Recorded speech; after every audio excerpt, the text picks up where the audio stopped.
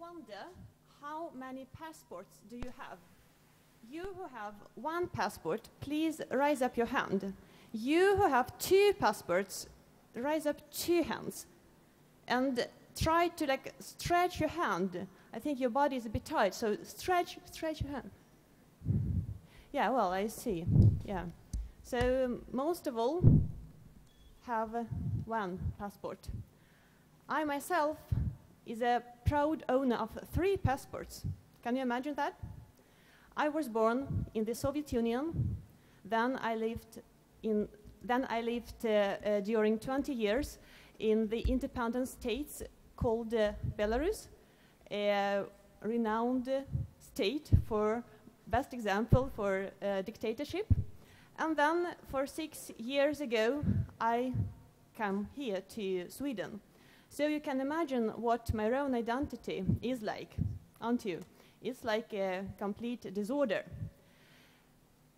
And that's why I'm here on the stage. I think I need some healing. I wonder, who am I and who are these Belarusians? 9 million Belarusians who live in the center of Europe in this so-called dictatorship.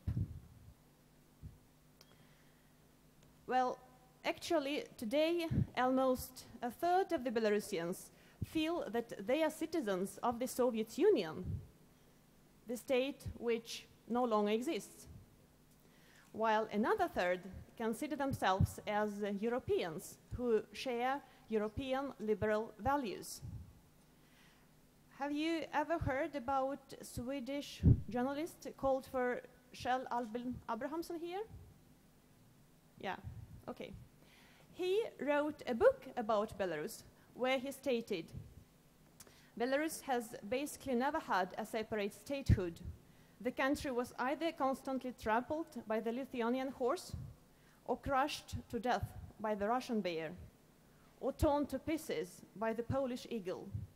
It's a fact and an irony that the first long-lived Belarusian state formation was the Soviet Union. And still, Belarus is very, very, very influenced by the Soviet past. Everything dealing with Belarusian identity, Belarusian language, Belarusian culture isn't not welcome in Belarus. And I'm going to give you 3 short examples. Only 10% of Belarusians use the Belarusian language every day. 7 of 10 Belarusians don't know any contemporary Belarusian writer. And the president, Mr. Alexander Lukashenko, seems to be one of them, because once he said in the interview the following, well, I was brought up by the poems of Bykov. Bykov is a very renowned Belarusian writer, but the thing is that Bykov has never ever written any poems. Yeah. And the third point is that popular culture is still influenced by Russian culture and by official opinions. It means that, for example, we have a black list over musicians who are not allowed to give any concerts. Because they sing in the Belarusian language and they criticize the regime. You probably feel that there is no hope for my homeland, Belarus. But luckily it is, and there is a question who Belarusians are. We can just have a look at history. After World War I, a delegation from, United Nations Organization. A delegation from United Nations Organization came to Belarus in order to examine its borders. They met the locals and asked them, who are you?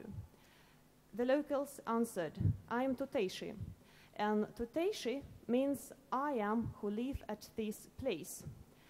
And I think that this particular word, Tuteishi, I who live at this place, could have been the basement for Belarusians' identity, because territorial identity welcome all kinds of people who just live at this place.